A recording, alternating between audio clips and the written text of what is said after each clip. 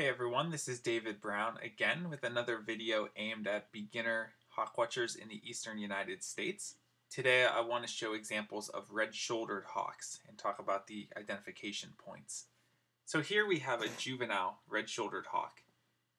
So first thing I want to look at is the shoulders. Okay, there's no dark patagial bars. Remember, red-tailed hawks have dark patagial bars.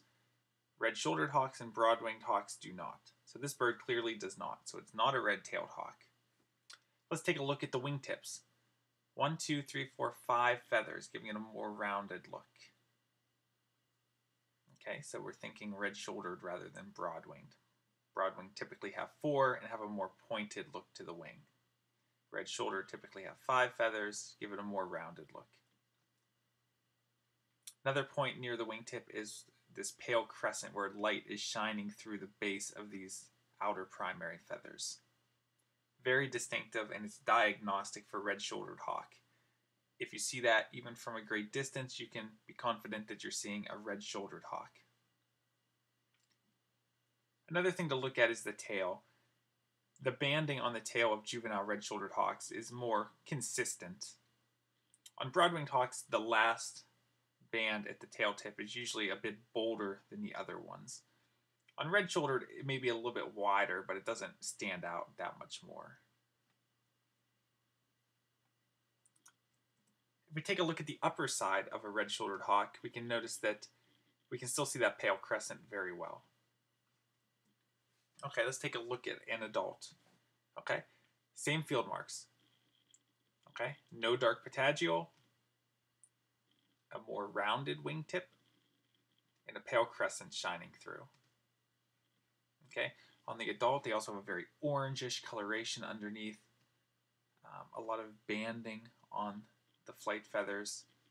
The tail has thin white banding rather than the thick white band of the adult broad-winged hawk.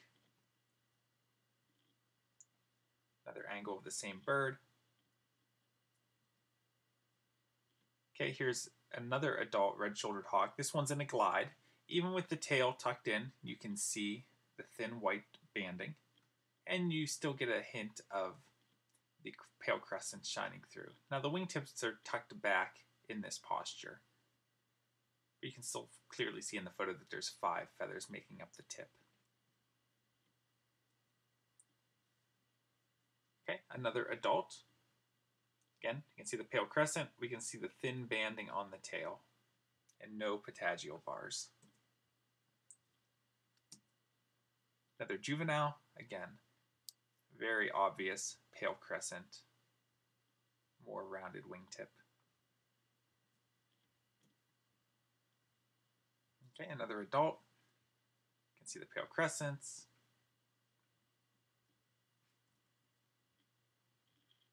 Okay, a distant juvenile, where you can hardly make out the pale crescent, but you still get the sense of the rounded wingtips. Here's an example of a molting juvenile red-shouldered hawk. Okay, this was taken on May 12th, so late spring. That's the time of year where red-shouldered hawks that would have been born the summer before are beginning to molt into their first adult plumage. So you can see it's dropped some of the feathers on its wings. You can still see the pale crescent though. One point to be aware of is we always say to look for the pale crescent on red-shouldered. Broad-winged hawks in late spring will also be replacing their feathers, so don't mistake a gap in the wing on a distant bird for a pale crescent. Another adult. The tail pattern is very obvious, even though it's hard to see the rest of the bird. Again, same thing, pale crescents in the tail pattern.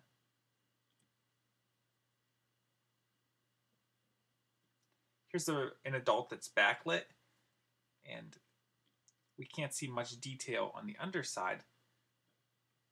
Can't tell if there's patagial bars or not, but we can see it's got a rounded wingtip. It's got pale crescents shining through. We can see this sort of typical banding of the wings, and we can see the typical adult red-shouldered tail pattern. So even though we don't have a perfect photo, it's still an easy identification.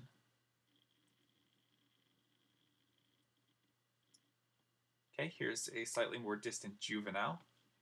But again, pale crescents are extremely obvious. I would say the crescents are more obvious in the distant photos than they are in some of the great close-up photos. Rounded wingtip. No patagial bars. Another adult. Another juvenile, an even worse photo. Can hardly make out any plumage details, but we can still see those pale crescents shining through and get a hint of a rounded wingtip. And the last photo we're going to take a look at today, another typical adult. You can get a hint of the crescents and the rounded wingtip. No patagial bars, and the classic tail pattern with thin white banding. So that is the red-shouldered hawk. I hope you enjoyed this video. Please subscribe if you want to see more videos like this, and leave a comment telling me what videos you would like me to make. And thanks for watching. Bye.